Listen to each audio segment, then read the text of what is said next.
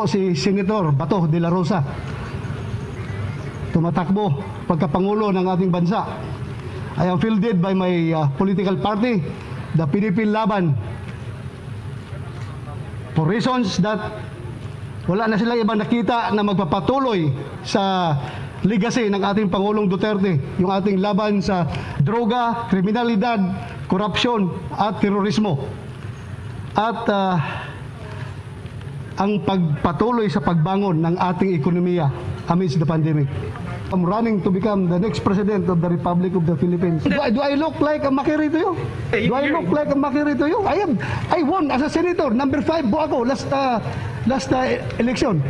Number 5 ako na senador. Is that makiri? I am. Is it a makiri to the 19 million Filipinos who voted for me as senator of this republic? Napaka-insulto naman na tanong yun.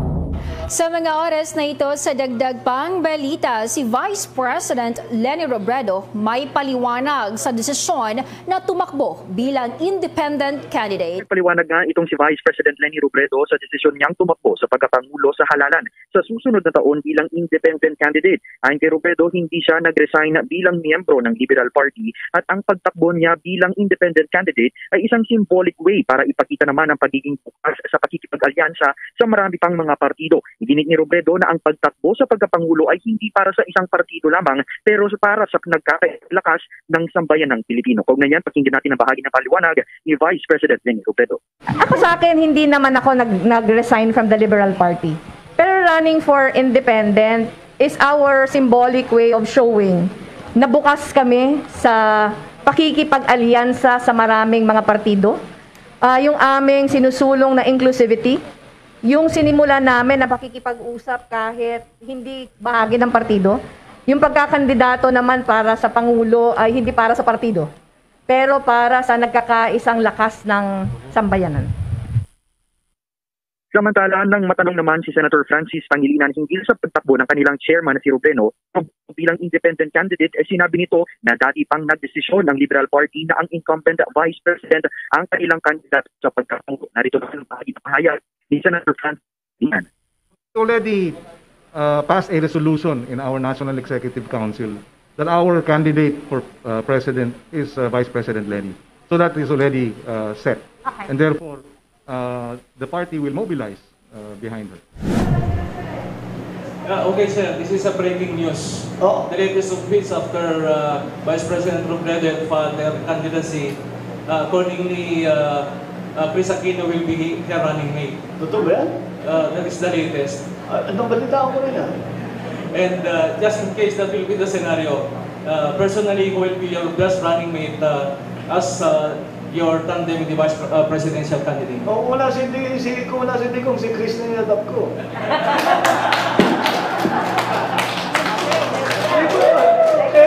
Ilang taon na yung Bongbong at Chris, di ba? Bongbong Chris! Dito pa rin na natin, di ba? May palapas na play. Sige, dito. Away from the filing of Sandro doon sa Comelec. So, we organized this because I know that you have many questions, especially after my filing yesterday. So, yeah, now I filed for the presidency yesterday, as I'm sure you know, in Comelec in Manila, and after that, we came here, and so now Sandro and I have filed, and I'm sure that these new developments are going to cause a lot of speculation and theories about what's going to happen next. So let me, I will open the floor. I have your... Yes, sir. Siyempre, sir, no need to introduce our media because ang mga media natin, yung mga media pa rin ng governor po kayo. Kaya hindi natin i-introduce pa sila. Okay. Kayo yata tinutukoy eh. Kami pa rin, sir. Tayo pa rin, sama-samang babangon. Okay. Sir, ang unang magtatanong ay si Ronald, ang dating vice-presidente ng Press score. Good morning, Senator, and everyone. Sir, kanina lamang ay nag-file na ng kanyang COC si Vice President Leni Robredo. Parang kinagat yata yung hamon ninyo na talagang ganun ba? paglaban po kayo sa pagka-presidente. So, ano po yung implement ninyo? Expected naman natin yun eh. It's not surprising. Hindi nakakagulat. Dahil yun na nga, sinasabi, matagal na niya sinasabi na kung tatakbo din siya. It does not work the other way. Hindi ko iniintindi kung ano yung plano niya. So, para sa akin, alam mo yung maraming kandidato, maganda yan para maraming pagpipilian ng tao. Let's say we can give a whole range of choices as to policy, as to ideology, as to the plans for the future. Mas maganda yung maraming iba't ibang pinopropose para makapili ang tao. So that's good. That's good for a healthy democracy. My next question, sir, wala pa ba kayong naging agreement sa Duterte administration tungkol sa inyong pagtakbo? At sino yung pagiging katalyan ninyo? Well, ang nangyari kasi dyan is lahat ng kandidato para sa presidente ay napunta sa oposisyon na nag-o-oppose sila kay Pangulong Duterte. Ako lang ang naiwan kasama nila sa administrasyon. So, basta't ang usapan namin, yung last namin na usapan ng grupo ni Pangulo, ay sinabi ko itutuloy ko yung aking pagtakbo. Dapat magkita-kita rin tayo at some point dahil kailangan para maging matagumpay ang administration na mga kandidato ay siyempre kailangan magtutulungan kami. So we'll wait kasi I think ang PDP hindi pa makapag-decide kung ano yung gagawin ngayon nila. Kung sila ay maglalagay ng presidente o mag-withdraw si Senator Bongo at ipapalit na naman si Pangulong Duterte. These are all possibilities hanggang November 15 pa ito eh. So, ayan, tignan muna natin kung ano maging final bago tayo makipag-usap ng mga arrangement. Although, madalas, lahat naman sila kaibigan ko eh. Lahat naman nasa PDP, actually, kahit anong pakyawing, kaibigan ko naman sila lahat. So, madalas naman kami mag-usap at mag-ugnayan. But right now, I think PDP is wrestling with the problem that they have kung ano yung gagawin nila. Pang-presidente, pang-vice president, more than anything else. Good morning, sir. My question po regarding sa electoral process. So this time during a pandemic, how do you look forward to the conduct of a credible and safe election? How do you look forward to the conduct of a safe and credible election this time, sir? Since you have experience before. How am I looking forward to the election? Yung conduct po ng election process. Yung conduct ng election. Ako na sa akin, we are preparing. I'm sure lahat naman na naunawaan yan na we are baka wala pa tayong face-to-face na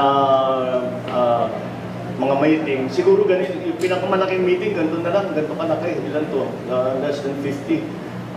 So, magbabago talaga. But, we also have to anticipate, baka naman yung sinasabing parating na vaccine, baka makarating na nga. So, it's possible that approaching May, mga April, baka pwede nang magmalaking meeting. But that's what we will have to see. Pero sa ngayon, dahil we are down, sinasabi nila 20% ng vaccination rate natin. Maybe not, maybe less. Pero kung ganun lang kakaunti ang vaccination rate natin, talagang TV, radio, ads, social media. Nakita naman natin, biglang nagano yung importansya ng social media. But of course, the traditional media is still as important as ever. And that's really the only way we have to get our message across now. Because maraming rules, maraming hindi mo pwedeng puntahan. You are discouraged to shake, ayaw, bawal na mag-shake hands. You know, but that's why we have to be very careful because magpa-selfie lang ang isang tao, magpapa-selfie na yung iba, before you know it, you're violating already the protocols. So we have to be very careful because the last thing we would want to happen is to magtawag ng meeting, maraming taong dadating, pagkatapos ng meeting, ang daming nag-positive doon sa grupo mo. That's the last thing we want to happen. Ayaw namin pala magkaroon ng sakit ng tao. So we're playing it very safe. But old school ako eh. Mas gusto kong nakikipagkamayan eh. Nag-house to house. Diyan ako lumaki sa politika. Ganyan kami. So, medyo we will have to adjust. Kahit na yung mga, pag nagtatalumpati ka, you can ask any of the officials here. Pag nagtatalumpati ka, yung energy mo, kinukuha mo sa crowd. Para magandang maging speech mo, kailangan nagre-respond yung crowd, nakikita mo. Eh wala na yan. Nakaharap mo yung lente ng camera. So it's going to be very different and we will have to be... I hope that what will happen is hindi magiging masyadong mainit ang kampanya. So no violence, no ano.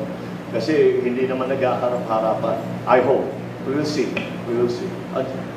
COVID changed everything, even the way we conduct politics. How about yung conduct po ng yung election recount? Yung bilangan, sir. Well, confidence level po ninyo. We have already, well, you know, we spent yung nakaraang 5 taon, pinag-aaralan namin kung ano yung nangyari ng 2016. At nakita na rin namin yung mga nangyari sa 2019. And palagay ko, alam na namin kung paano labanan yung mga pangyayari sa 2016 and 2019. Na-identify na namin. Ang nakita talaga namin, basically, ang rules ng COMELEC tungkol sa AES ay maganda naman.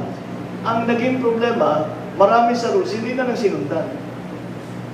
Kaya nagkakaganyan, kaya nagkakaroon ng opportunity yung mga gagawa ng kalokohan, napapasok nila. Pero, whether or not that is intentional or not, I suspect it is intentional. Talagang binibigyan ng opening yung mga gustong pumasok sa sistema. And that's what we are going to guard against. Yung systemic na dun sa Smartmatic, yung kanilang ginagawa.